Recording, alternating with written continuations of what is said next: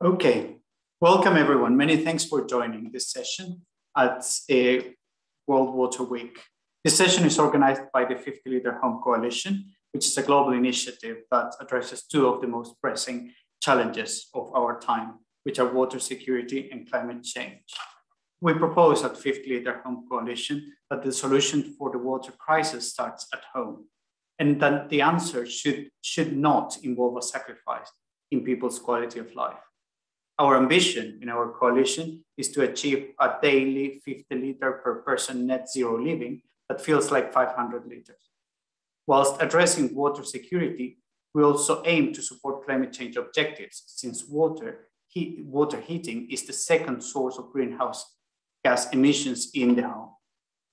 The 50 Liter Home Coalition was launched in October 2020, and it is supported by an emerging group of global leaders that include Electrolux, NG, IKEA, Procter & Gamble, Köhler, and Suez. And this week, we're very pleased to welcome IKEA as our new founding member in the coalition. Tobias, who's joining us today, will explain later a bit more about the amazing work that IKEA is doing in achieving their objectives on water. The coalition is also collaborating very deeply with a growing and diverse group of partners that consists on Arcadis, the Netherlands Water Partnership, and the Water Reuse Association in the United States. And this very interesting and exciting coalition is convened by three secretariat organizations that includes the World Economic Forum, the 2030 Water Resources Group at the World Bank, and the World Business Council for Sustainable Development. Over the next year, our ambition is to expand this fantastic group of partners and really start engaging deeply in cities with not only with private sector organizations, but also with public sector as well as government stakeholders. Our ambition is to demonstrate the value proposition of this coalition by articulating and developing innovations that are relevant to both water stresses that exist in cities, as well as reducing energy consumption and help citizens to achieve net zero living. Our second objective is implementing these ideas and demonstrate how this future looks like. And we are aiming to explore those piloting, those implementation opportunities globally. Armed with this evidence, we then plan to explore more education space so that we can help others, help people and citizens to really engage differently with water and really learn to live more efficiently in terms of their water consumption. And finally, our plan is support governments in implementing and articulating policies that basically respond to the new reality that is deeply informed by our climate emergency. The topic that inspires this discussion today is, of course, one specific topic within this large challenge.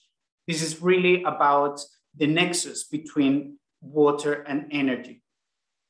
What inspires us, and the reason why we're exploring in our coalition the water and energy nexus, is because of very interesting recent work that has emerged from a number of organizations.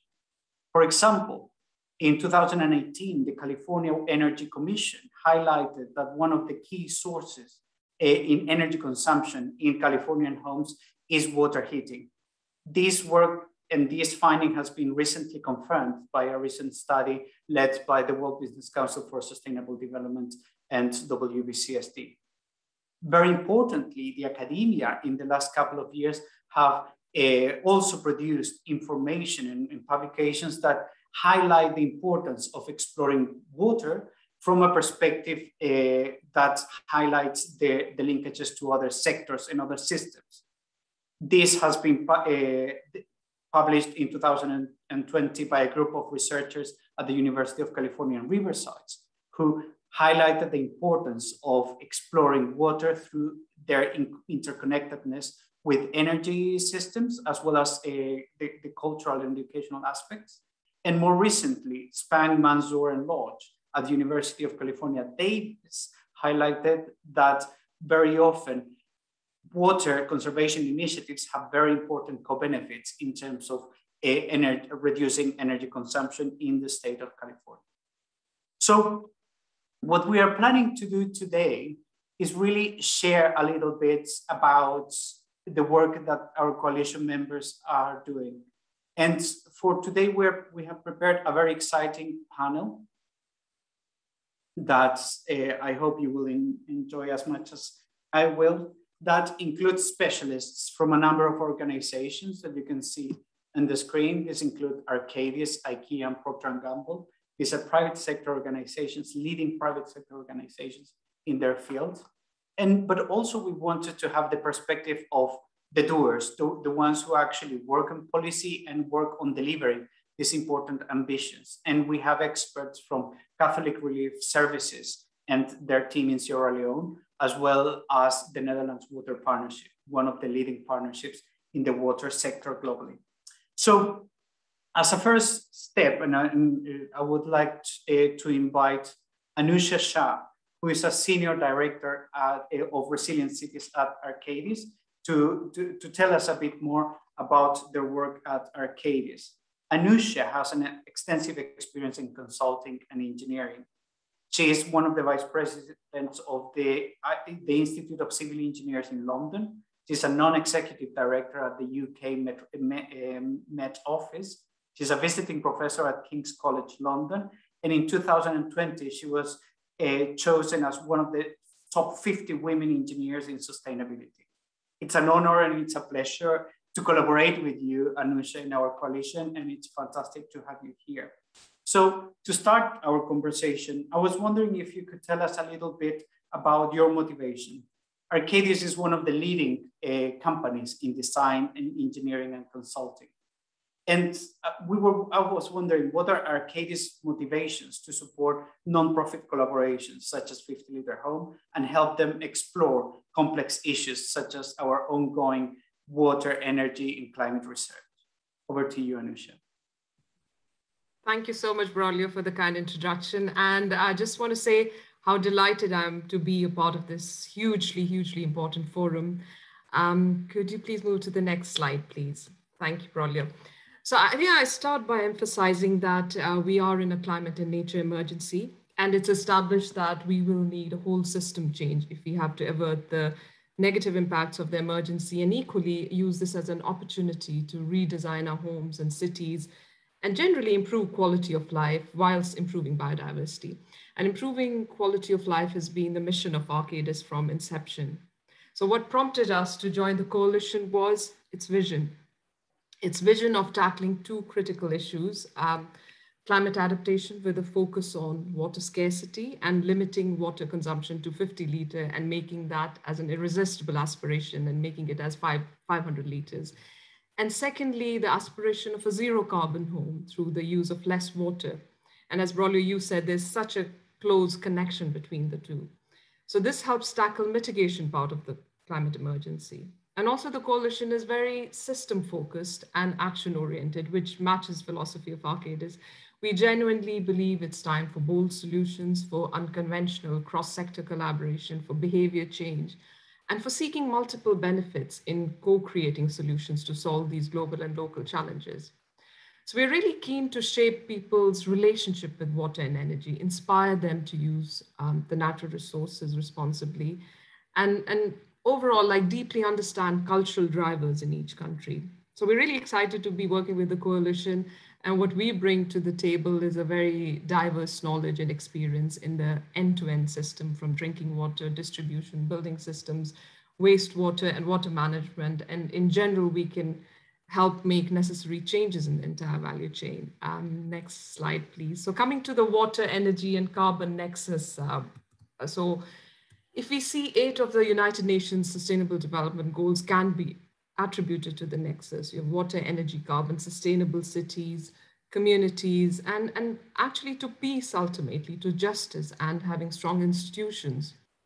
So if we focus on one of the 3 areas, water, carbon, or energy, it can either result in greater impacts of the other 2 or negative impacts. I think the trick is that the challenge is the equilibrium reduction of all 3 to truly create that difference, that nexus. So on this, everyone has a responsibility, as you said, Brolia, at the start. So it's about how do we make change with that climate action? So this is a bottom up from households to top down from policymakers and legislators of new buildings, existing buildings, to products, consumers, how we use things in the office. And as practitioners, we systematically devise those innovations that make the whole journey really smooth. So at a macro level, the nexus is very clear. You know, the energy is needed to pump, transport, treat water, transfer water to homes, but equally what is needed to produce energy, be it fossil fuel, biofuel, or renewable, but much less obviously for renewables. Now, zooming into the domestic household level, one basic quick win is rethink of wastewater from showers, toilets as a resource. I think in Singapore, they call it new water. By reusing that water, we can help reduce water use, reduce energy, reduce money in treating that water, or even to supply water, improve landscape. I mean, to just give you a very quick example, not from a household level, but one of the innovations at Arcadis in the US, we're partnering with Kiewit and BERC Water to really innovate, California, and how do we reuse the brackish groundwater, wastewater, and stormwater runoff. And that we've seen it reduces energy use, greenhouse gas emissions, and it's also helping us harvest up to 4.5 million gallons of water from the stormwater for treatment and reusing it, and then helping us improve the beach water quality at Santa Monica Bay. So just to illustrate that, just having very simple innovations that might seem like, oh, this can be done, but sometimes there are lots of blockers, which we'll discuss later, but scaling it to at a home level. And now, roughly coming to some statistics, it is the water usage is responsible for approximately 16% of energy consumption in homes.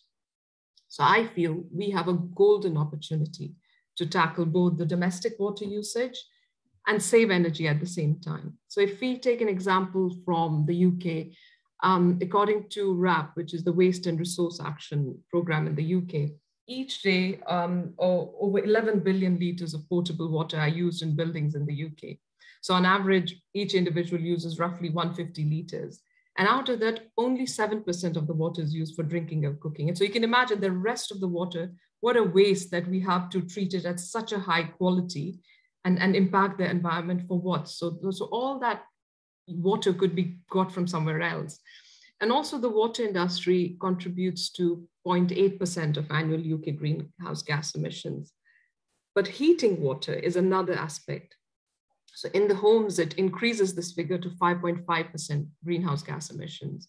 So if every UK home reduced their hot water use by just 5%, the CO2 saving would be equal to roughly 600,000 cars off the roads. So you can imagine what an impact it can have to reduce water. So there's a strong business case for reducing water, and of course, leave alone saving in energy costs and all the rest of it. So Brolia, next slide, please. So my final point is we are in the process as part of the coalition to be producing a white paper on exactly this topic. And our aim is to articulate the relationship clearly at the domestic level in different cities around the world, trace how we can achieve the 50-liter ambition and the zero carbon aspiration at the same time. What are the innovations happening in this area around the world?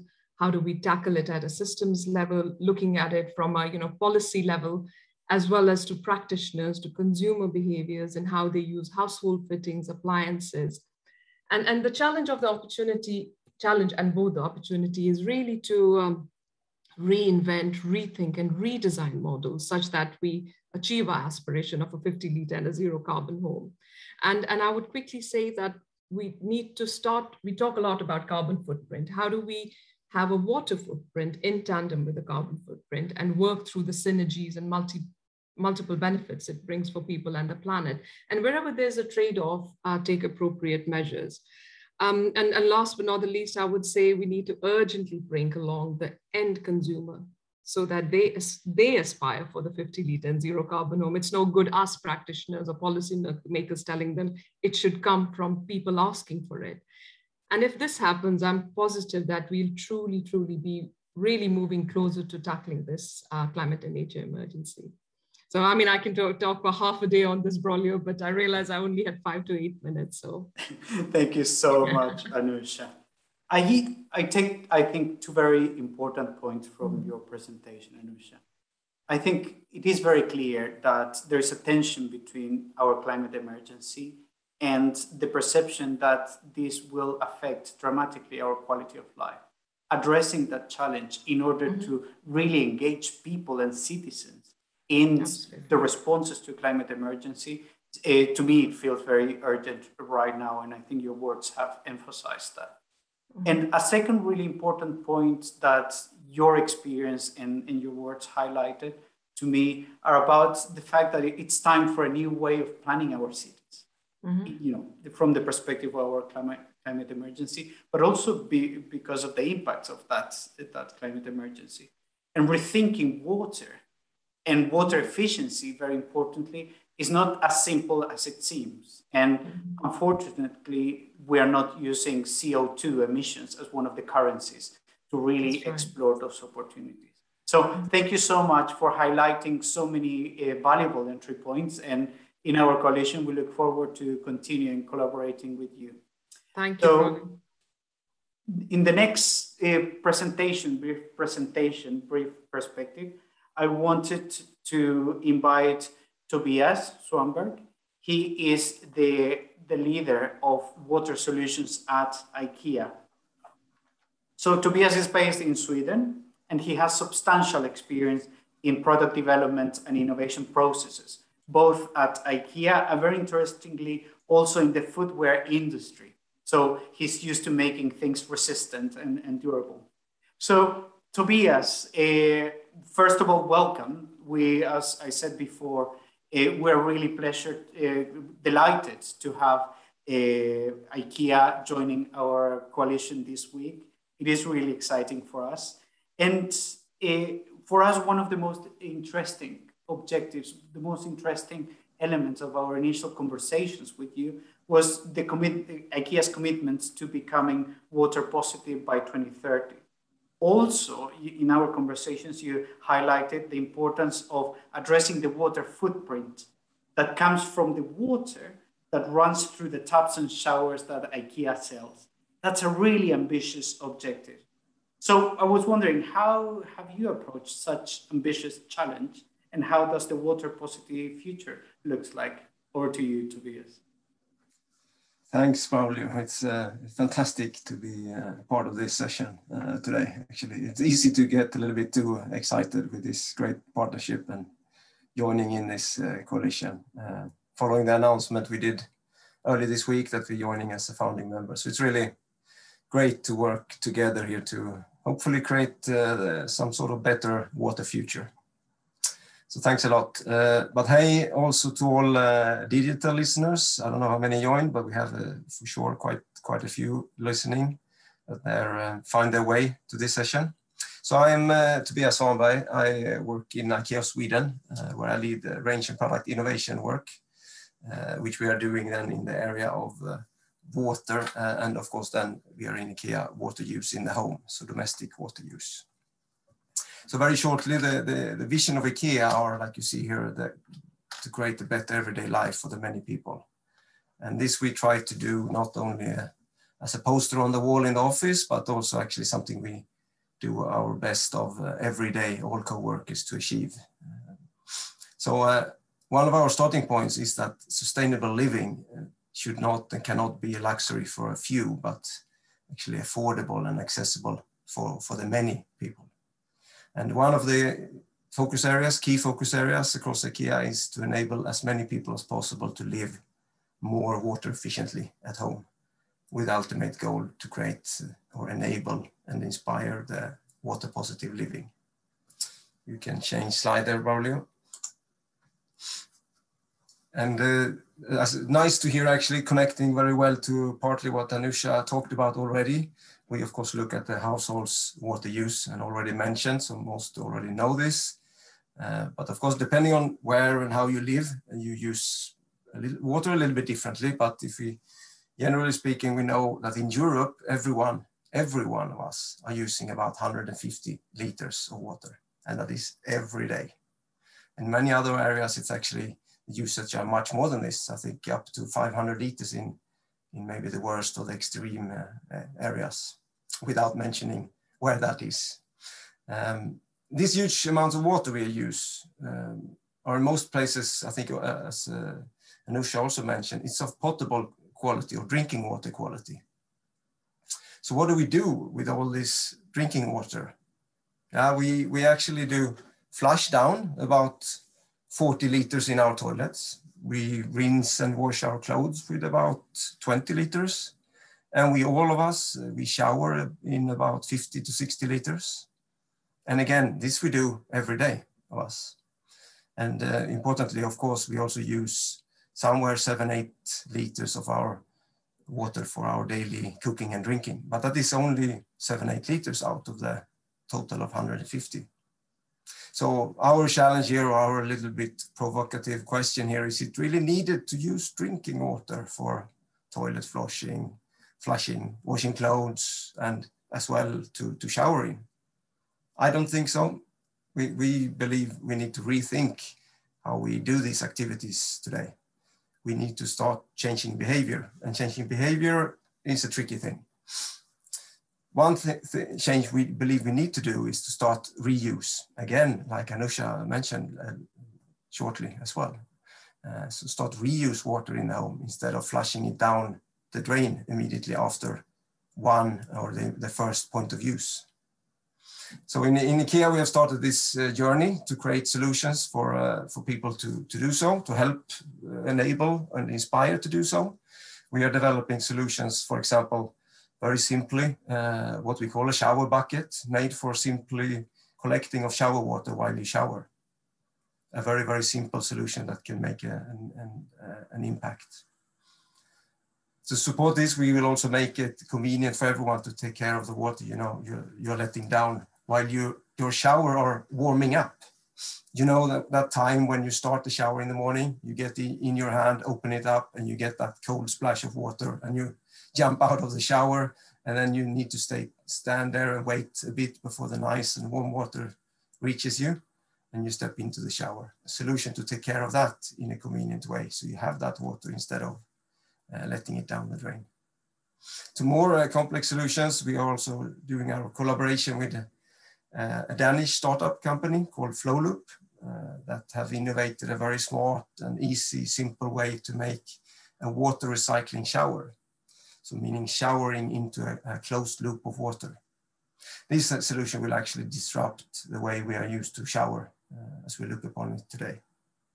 And our task there in IKEA is that we will, and our promise is as well, and we will make this solution also affordable for the many, not a luxury for a few. So what happens then if we start to reuse our shower water, maybe twice or 3 or even 4 times during our long hot showers that we all love to take? And if we collect the shower water after we used it, which we then can use again, maybe to clean the kitchen floor or something else at the home, watering plants and so on. And maybe finally we use it for flushing the toilet instead of flushing toilet with drinking water. Have we then became water positive? Maybe. We have for sure come a good way to get 50 liters to feel like 500, or at least 150 maybe to start with, which is our aspiration together with the 50 Liter Home Coalition. That's why we have such a fantastic match. And think of then already again mentioned by Anusha is that I think how much energy we have saved by reusing all this water already. So at IKEA, we are looking for convenient, smart, innovative solutions that can make this happen. And we also would like to work together with authorities to update and modernize the regulatory landscape for water solutions in the home, to make it possible to bring these kind of innovative solutions actually to market in a compliant way, which is not the case today. Back to this, that it's potable water we use in the home. Because there is no value for innovations that doesn't reach the user, right? It needs to reach the end user. So this is part of what we want to achieve, but as we say at IKEA, most of the job are still to be done. You could change slide probably to wrap it up from my part. Over to you. Thank you so much, Tobias. really, for me, this vision and the emphasis that IKEA has in terms of making sustainable living something that is accessible to everyone and not a privilege, I think it's just fantastic. And what your words suggest very strongly is that this obviously requires a change in behavior, including not only solutions that are very complex, but also really we all need to think about those simple solutions that we can integrate into our everyday lives. That is really inspiring, and again, it's just such a pleasure to have you and your team in our coalition. So thank you. So now I would like to turn to Franz Besnik. Franz is the head of R&D for Sustainable Innovation at Procter & Gamble. And very importantly, he's the person who had the original idea of initiating a coalition, really thinking about reducing radically the water consumption in our home in a way that could be attractive without affecting the quality of life of citizens. I call him the father of 50-liter home, so I'm only just probably the nanny in a way. So it's just a pleasure, and as always, Franz, it's just fantastic to have you in our conversation. Franz has a background in chemical engineering, like my father. He joined Procter & Gamble in 1997, and he has a vast experience in leading innovation experiences across the company, including multiple businesses, multiple geographies, not only the developed world, but also the developing markets. And he's now heading the Procter & Gamble's R&D in Sustainable Innovation. Franz, as always, it's a pleasure to have you with us. And what I find really exciting about your work in Procter & Gamble is that your work specifically is heavily influenced by what you saw in Cape Town in the midst of the Day Zero scenario.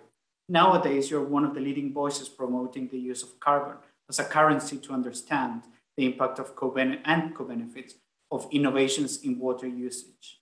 Please tell us about Procter & Gamble's journey and how you have embraced the complexities associated with sustainability and how such pioneering approach guides your work.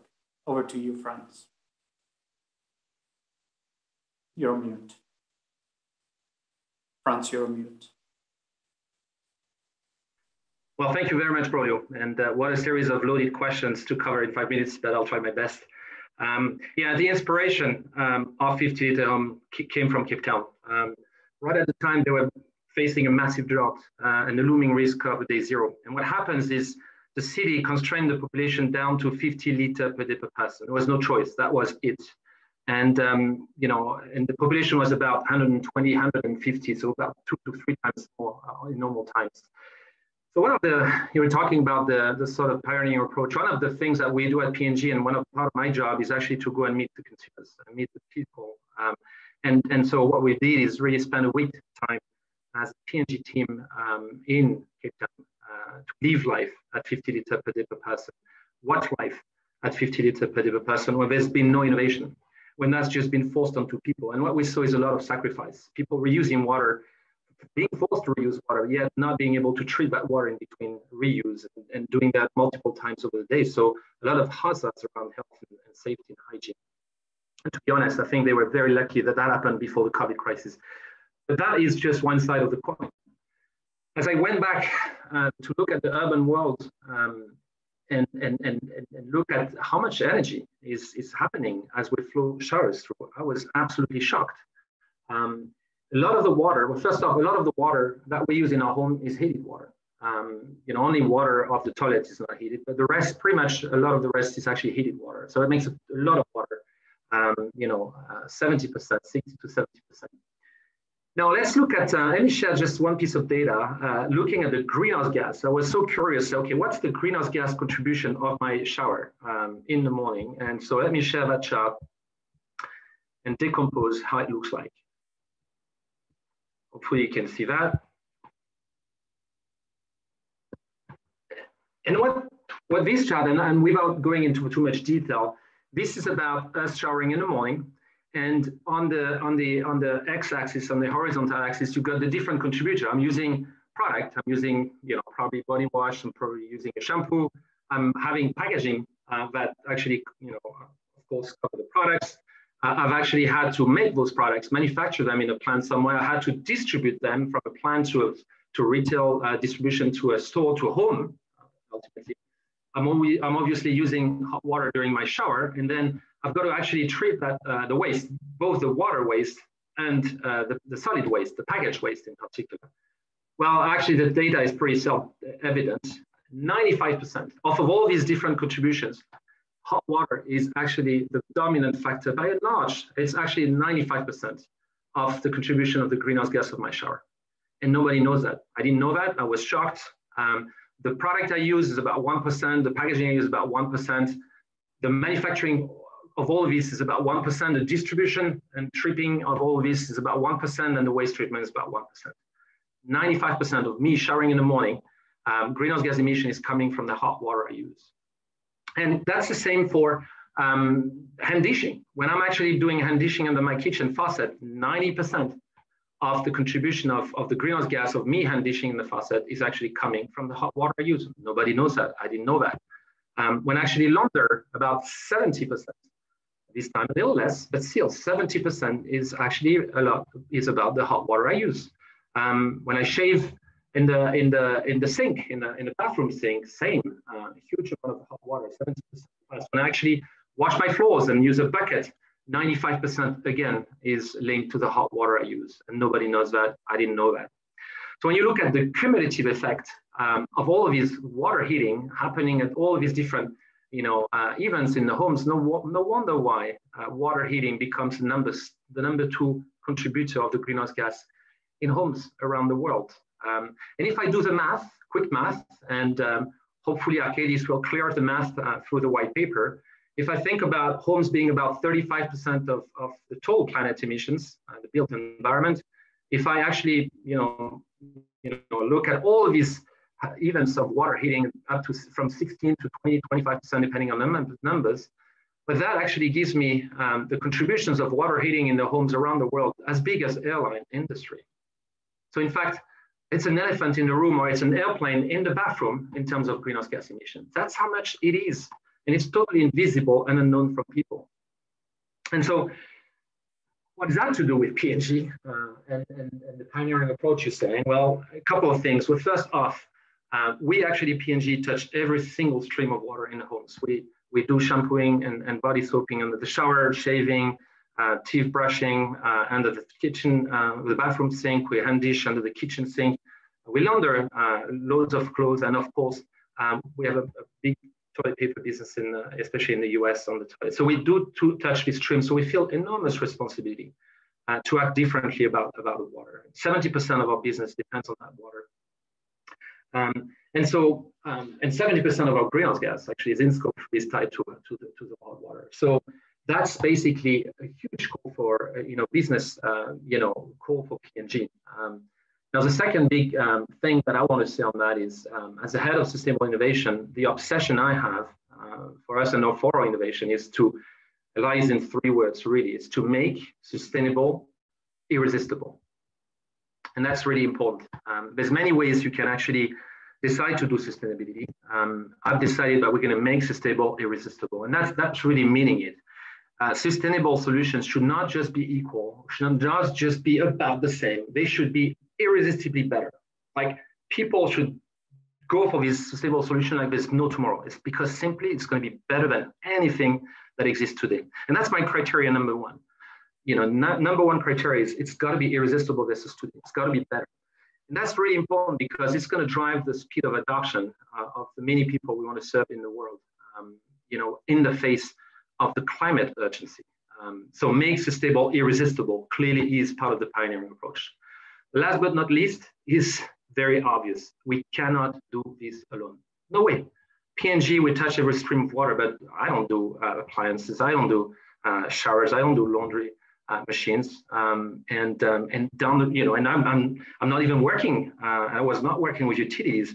If we don't do that, if we don't rally a coalition or the entire value chain of water and energy, if we do not create a stakeholders group that includes not only the private, but the public all together, we will not create a future that is sustainable. So we've got to work collectively, we've got to work in a systemic transformative change. And that's why we've been so much keen in spearheading that 58 Home Coalition that rallies these public-private stakeholders to really create the system change. So hopefully make homes of tomorrow that we run at 50 liters per day per person, it feel like 500 liters and at zero carbon. Thank you. Thank you, Franz. Very inspiring words.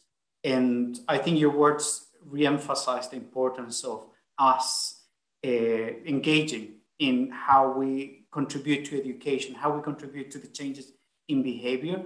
But very importantly, I think it highlights our individual responsibilities when we use water to observe, to think about how much impact we are creating.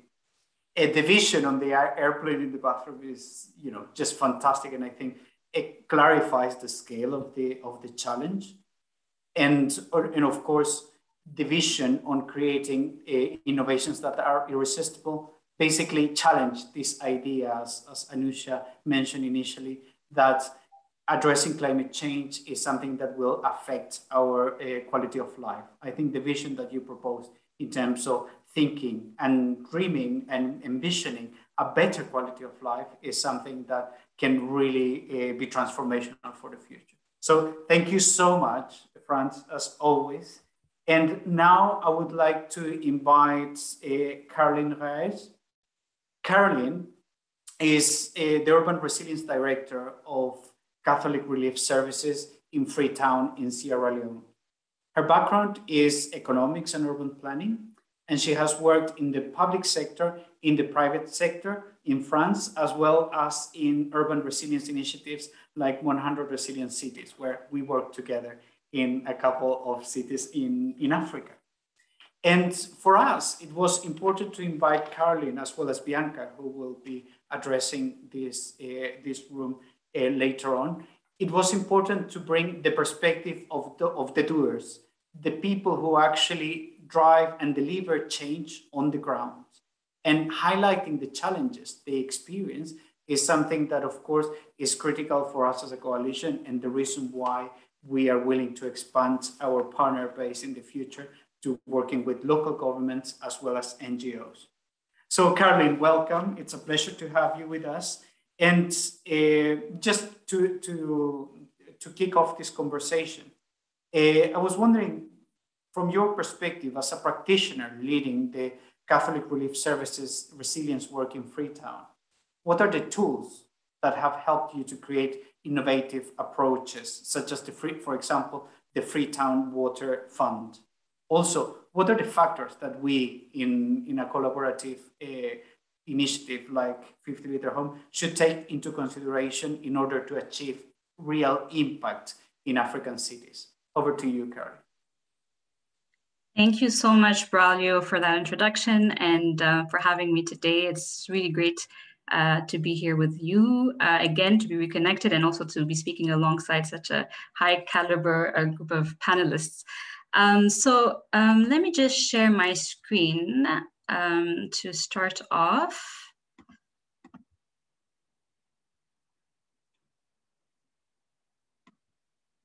One second. All right. Are you able to see my screen? It's coming. Yeah, we can. Great. So first, I just wanted to set a bit the context for everyone. This is Freetown and the Western Arab Peninsula, the natural park that's found in the Western Arab Peninsula. And there are significant threats right now for this area in terms of water security and climate change as well. Over the past 50 years, the population of Freetown has increased almost tenfold. And at the same time, we've seen more than 50% of the forest cover has been lost during that same period due to increased urbanization and illegal activities going on, agriculture expansion as well into that area. that has significant impact for water security because the forests that are found in the Western Area Peninsula National Park, which is really very close to Freetown, 90% of the water that goes to Freetown and the surrounding communities comes from those forested catchments. So with rapid deforestation and degradation, what we're seeing is an increase in sedimentation and a significant reduction in the lifespan of two of the key dams, the Guma and Congo Dam reservoirs. And it's important to mention that the situation already is very dire in Freetown and the surrounding areas. Only 3% of the population have access to piped water, piped drinking water. 40% of the population rely on public taps, and you have around 25% of the population that doesn't even have any kind of access to improved sources of water, and they rely on streams and rivers. And so with increased deforestation, we're likely to see a huge issue around water scarcity, especially for low-income residents in Freetown and the surrounding area. The deforestation has also other impacts. We're seeing increased risks of flooding and landslides as well.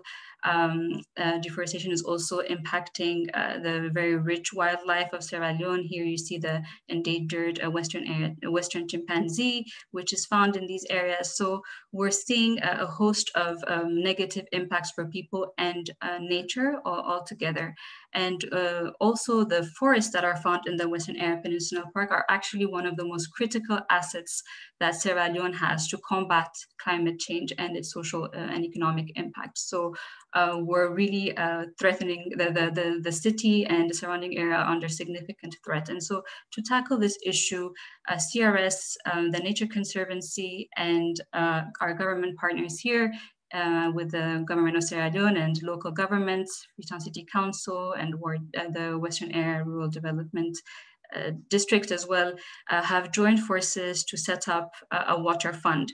So this water fund is a governance and financing mechanism which will unite public, private, and civil society organizations around one common goal, which is to address water scarcity through investments in nature-based solutions. So when you ask me what are innovative approaches that we're looking at and what are the tools to promote those approaches for us, innovation looks like this. It's investing in nature-based solutions, investing in this critical asset that is already found and very close to the city, rather than trying to build a dam further up and connecting it to the city. So innovation for us, again, is investing and harnessing nature, harnessing nature's ability to capture, to filter water, harnessing that natural water cycle that will provide a number of ecosystem benefits for the city, for people, and nature.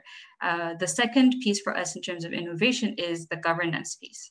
So as I mentioned, the Water Fund is both a governance and financing piece. What it does is that it brings together communities who are downstreams, such as water utilities, government, large water users, such as beverage companies, for instance. They invest in the fund, and those funds that they've put into it will be used upstream to support conservation activities, to invest in nature-based solution upstream that communities, NGOs, environmental stewards will implement. So the innovation here is about balancing those upstream and downstream interests. It's about bringing together, Franz mentioned this, he talked about collaboration and partnership. So it's about bringing together stakeholders that don't necessarily have a platform to engage. So public, private, and civil society around one common goal. It's also about financing and ensuring that we have sustainable financing for conservation efforts. With the Water Fund, we'll be able to pull resources from different stakeholders. But here in the case of Freetown, we've also seen that there's a huge potential to leverage co-financing through carbon credits, because we have this forest, we have this critical ecosystem, and we can already tap into funding through carbon credits because of that. So that is what innovation looks like for us. It's been a bit challenging to make that shift and encourage people, whether in government or outside of government, to embrace nature-based solutions, but we've made that progress now. So one of the key tools that has helped us overcome this barrier has actually been the development of a business case. Having a business case that demonstrates that a water fund is, one, economically feasible, and two, will have long-term positive benefits was really crucial. And to do that, we've conducted a number of scientific studies. We did modeling. We looked at what are potential interventions that this fund can finance, and looked at their impact in terms of water, looked at their impacts in terms of reduction of flood risks, landslide risks, costed those interventions, and came up with a cost-benefit analysis, which shows us that to protect and restore this forest, which will supply water to Freetown today and in the future, we need around $20 million US. And those $20 million will result in $55 million in terms of benefits for all stakeholders in the Western Eyre Peninsula, Western Eyre Peninsula. So that has been a very critical tool for us, having that business case showing the economic feasibility and the potential, the positive impacts. Your second question has to do with what are some factors that stakeholders in your network need to look at? I'd say the first one is local ownership. Any solution that has to be preferred has to be appropriate and owned locally. Understanding local systems and working with local systems is also extremely important. So developing frameworks that help partners understand the challenges within the system and come up with solutions that are locally appropriate. I would say that in addition to these elements, it's important also to ensure that these solutions are affordable. When we think of affordability, we need to think both of the willingness to pay for that service, ensuring that people understand that this is service that is needed and that they're willing to pay for that price, but also that they have the capacity to pay for that. So looking at how you subsidize some of these services, for instance. Also looking at whether there's local expertise to implement that solutions. Do you have the right supply chains in place as well to implement that solution? These are some of the factors that I think will be critical for your partners to look at when coming up with solutions and trying to scale them up. Thank you very much, Caroline. This is really inspiring, and thank you for the opportunity to learn from you and from your experience. It is really important. I think that there are a number of messages that are important reminders for us. But also we need to think about nature-based solutions. What is the role of nature-based solutions everywhere in cities?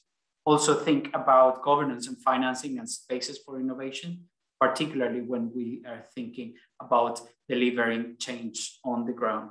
And finally, not to forget the business case. And if we extrapolate that thinking into a coalition, what is the business case for 50 liters per day per person net zero living? Is there a business case? And if so, why aren't we investing on that? So thanks, Carol, as always. And now, very quickly, I would like to turn to our last panelist, Bianca Nijhoff. Bianca is the Managing Director of the Netherlands Water Partnership. Her background is in environment and ecology, and she's a sustainability professional with vast experience across the private sector and public sector internationally. Previously, she worked at Arcadis, and since 2019, she leads the Netherlands Water Partnership. Bianca, it's a pleasure to have you with us. The Netherlands is a global leader in integrating water in all aspects of public policy. What are the challenges and lessons you can share with others outside the Netherlands? And also, what are the emergency policy challenges associated with more complex issues such as climate emergency and their increasing impacts? Over to you, Bianca. Well, thank you, Braulio, and thank you for the wonderful introduction, both me, the organization, and also with regard to the Netherlands. I think we are learning our lessons actually lately with extreme floodings happening in Europe and also in the Netherlands, and droughts happening but let me take you along in the journey maybe we as the Netherlands have taken over the last couple of years. Before I go into that, so the Netherlands Water Partnership, just so you know, we are a network of around 180 organizations, which includes government, so the local, regional, national government, knowledge institutes, NGOs, social and environmental ones, and businesses. Arcadis is a proud member of NWP, but as are smaller SMEs working on technology, water technology, but also more Delta technology solutions. So looking at the Netherlands as a country, low-lying country, more than 50% of the country, almost 60% of the country prone to flooding from either rivers or the sea. And at the same time, since 2018, we are dealing with droughts. So there's a lot happening related to water. The economic center of the Netherlands is in the lowest laying part, and the water use in the Netherlands is quite high. So this is where we come from. And having lived with water for ages, the way we are dealing with water in the Netherlands is through policy. And it's ingrained within the whole structures which we have. So we have water authorities which actually manage the water within the Netherlands. Against flooding, protection against flooding is partially in their hands, as is providing drinking water together with drinking water companies. And we have done so, and we've learned how effective this is actually. We had floods in 1916, floods in 1953, 93, 95, and quite recently. And except for the last two occasions, there weren't any casualties, but before that, there were also casualties. So this really made us realize we have to do something, and it's something we have to live with. We live with water, we don't fight against it, we live with it. So we have set up a Delta Commission in 2008. And this Delta Commission, it actually organizes many things. It deals with the protection against flooding. It deals with the amount of water we have available as a population. And it also deals with the quality of water. And there's numerous acts coming out of that. The main thing is this is collaboration. It's collaboration between the national government with the Delta Commissioner, with the regional governments, with the water authorities, the drinking water authorities. And actually everybody is involved, which means a lengthy process, a lot of talk, which in Dutch we call polderen. But in the end, when it comes down to disasters happening or we need to act quickly, it allows us to act quickly. And just a number, the Delta Fund, we actually made a reservation of €1 billion a year to work on this. So €1 billion, mind you, and that's what we have set for the next, I think it's about next 20 years to come. We agreed that this is what we're going to spend on protecting us. So it's very much about collaboration. So to keep Netherlands safe, an attractive place to live and to work. So we also, it's not only about being safe, but it's being safe in a sustainable way, in a flexible way, but also in a solidary way. So taking into account everybody. And it is actually as such that we can't have a protection against flooding, like an insurance against flooding, because it's paid by everybody in the country, even people who live in areas which are not prone to flooding, which is little of the Netherlands, but they also pay to this in the same kind of bucket as everybody else does who lives in flood prone areas. So this is what we call also the solidarity principle. So the Delta program consists of a number of programs that set safety, fresh water, and we also have ingrained it in all different kinds of acts which we have globally. So let's talk about now the Spatial Adaptation Act. When we develop the country further in the Spatial Adaptation Act, water will get this specific place. It's not there yet, but because of what's happening with water over the last couple of years, again, the droughts in 2018, from which we only recovered the beginning of this year. And then like a couple of months ago, the quite disastrous floods happening in the south of the Netherlands, where as unfortunately in Belgium and Germany, we had casualties. But because of the system we had in place, we are very happy to say that we didn't have casualties. And the system is about prevention. So that's how we design everything which we do. Then it's sustainable spatial planning, which is limiting the effects of flooding. So we have room for the river projects. We have using also the nature-based solutions, which the previous speaker addressed as well, very important. We allow rivers to flood spaces, which we don't need, which is nice nature, sometimes even farming land, which can be flooded when there is high water happening. And then there's this crisis management, and we had to use it a couple of months ago. We have the systems in place and the different authorities quickly communicating with one another. And I know we're short on time, so I'm going to wrap up, Braulio. So the focus elements which we have as the Netherlands, and which I think are lessons learned from us over the long time, It's the integrated approach, involve everybody. It takes a longer preparation time, but in the end, when it comes to taking action, you can act quicker. So we work with long-term visions. Again, the Delta plan, it's a long-term plan, short-term actions, and really no regret measures. There's a legal basis of the program, including long-term financing. I mentioned the 1 billion a year. Good governance is key. Clear processes of decision-making. We have set out those lines, and this is where the European Commission now comes in as well with the Green Deal, where we again have extra funding and extra decisions and tools actually available.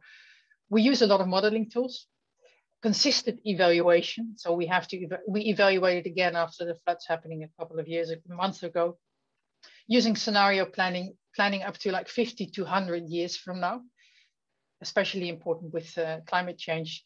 Working together with the member base, we have academic, private and public sector, and technology innovations. And I would say nature-based solutions are key in tackling these issues.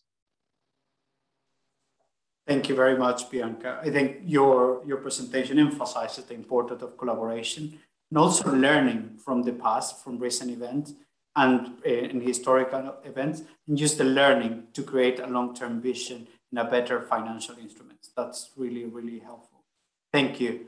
Now I wanted to turn to my colleague Deepa, who has been managing the questions from those participating in this panel. Deepa, I was wondering if there is any question that you would like to share with our panel. Sure, thank you, Braulio. So there's one question for Frans Besnik from PNG, and this is from Nina van Tolwon. And Nina wants to know if Frans from PNG, is your water use in mechanical recycling included in the calculations of water use that you talked about? And in this context, would refilling systems contribute to a reduction in water use in recycling? Yeah, I'm not sure I understand totally the question, but if I do, I would say that the numbers I share are the number of water coming off the showers, the taps, and the fixtures, which is by far the biggest portion of the water use. I mean, typically, since we are in showers, we've talked a lot about showers. I said a 10-minute shower uses up to 100 liters, of water. Off of that, a PNG product, a PNG shampoo, dose under that shower would be a 20 ml dose of a shampoo, of which maybe, I'd say 20 ml, probably 10 ml of liquid of water.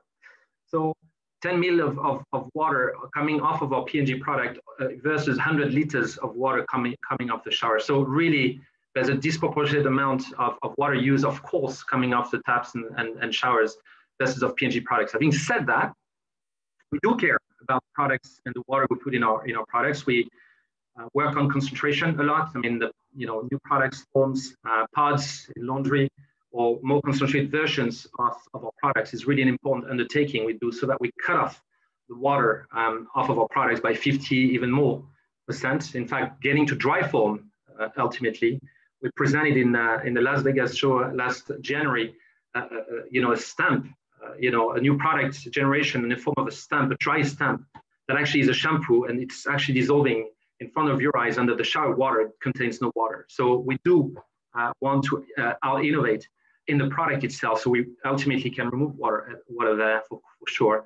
But again, the water that is the most important part of the use is the one that flows off of our showers and ends up, as Tobias said, in drainage. A lot of drinking water that is used to flush toilets.